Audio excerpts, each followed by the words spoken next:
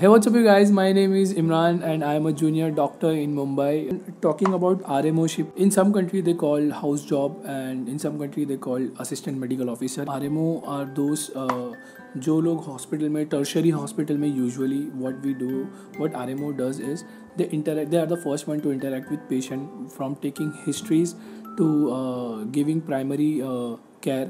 For example अगर कुछ emergency case हो गया, मोस्टली अगर अच्छे टर्शरी केयर में हो तो mostly you don't have to worry about the primary emergency management, but you should know being a doctor you should know the emergency management and basic management. Like for example hypoglycaemia में क्या करते हैं, specific problem है जैसे dengue है तो उसमें platelet down हो रहा है, तो you should be the first one two trace the reports and you should be the first one two inform your consultant कि डॉक्टर ऐसा प्रॉब्लम हो रहा है पेशेंट के साथ, इसका प्लेटलेट बहुत ज़्यादा डाउन है, so that he'll be alert basically. So basically you should know each and everything about disease and the basic management. Usually they don't ask you to prescribe anything during RMO ship, but at some hospital they expect कि आपको basic चीज़ें basic management आना चाहिए. RMO ship इसलिए important है कि कुछ exams के लिए you need experience. For example exams like MRCP और ऑस्ट्रेलियन एग्ज़ाम्स के लिए और कभी दुबई जाना हो तो वहाँ पे अगर आपके पास एक्सपीरियंस है सो they will choose you first and then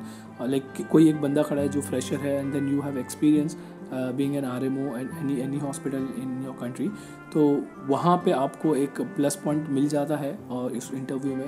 end of course जितना एक ज़्यादा एक्सपोजर रहेगा आपको मेडिकल चीज़ों से उतना अच्छा होगा, इसलिए this RMO ship is important. So how to become the resident medical officer?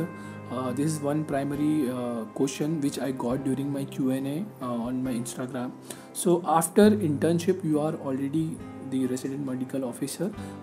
मतलब उसके लिए कोई बड़ा एग्ज़ाम देना नहीं पड़ता है. You need your permanent registration of the respective state and have to apply for it. So you have to go through one interview round in the respective hospital, and before that you have to go to the hospital and ask for the vacancy in respective department. For example, in my case I wanted to work in the internal medicine department and I went to the hospital and asked for it. I went through one interview and वो छोटे से interview में basic questions पूछे जाते हैं. For example malaria के types बताओ, hypoglycaemia में आप क्या करोगे. If you want my help तो मेरी एक अच्छी टीम है जो आपको RMO शिप के लिए हेल्प कर सकती है. कोई हॉस्पिटल में वैकेंसी कहाँ पे है कहाँ पे नहीं है वहाँ पे आपको पता करके दे सकते हैं.